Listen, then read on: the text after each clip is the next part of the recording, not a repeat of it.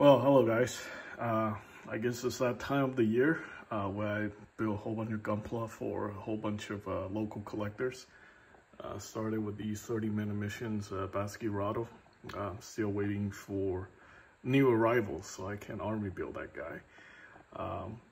Doing a whole bunch of them for the tabletop people, and then I'm doing an army build. Couple of these, I think, for a local collector. Someone from the hobby shop, I guess. Apparently, judging from this picture, I need to build 2 of these. So these are the Spec Ops. I feel like these things really look like DOMs. Every time there's a new series, there's gonna need to have a new, variant of the DOM, right?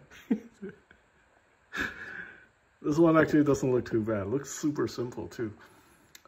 So that Basquirado was like $18 after tax, believe it or not. Some people say my local hobby shop have very good pricing.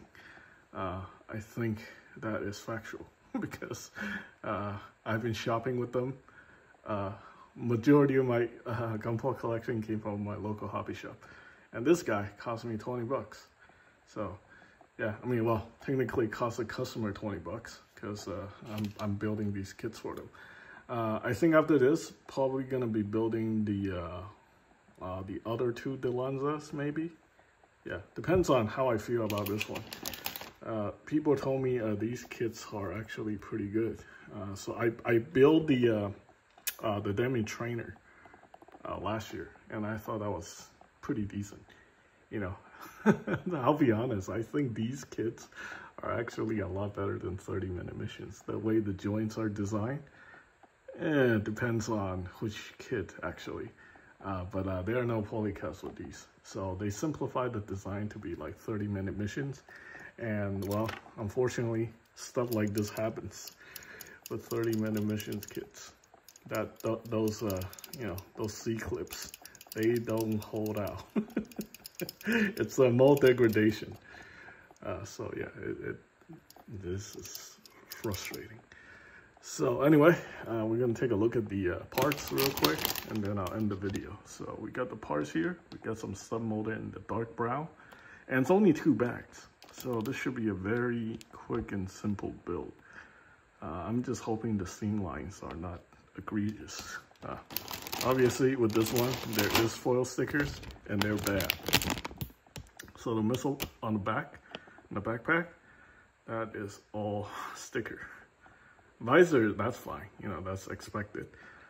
The green sticker for the beam rifle, yeah, that's also expected too. So get the color separation seems okay. He's got 3 different colors, but I don't think it's actually color accurate. Let's see if I can spot more color issues.